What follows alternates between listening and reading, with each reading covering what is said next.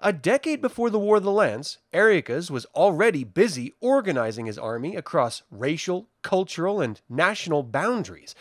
It cannot be understated the pure infernal majesty created in Takhisis' name under Ariocus' rule.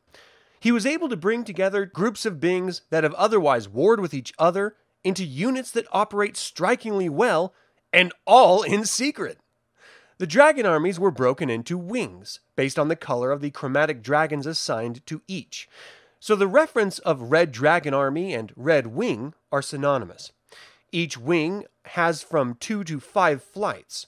Each flight is composed of 2 to 3 brigades of 3 or more companies, based on the wing's orders.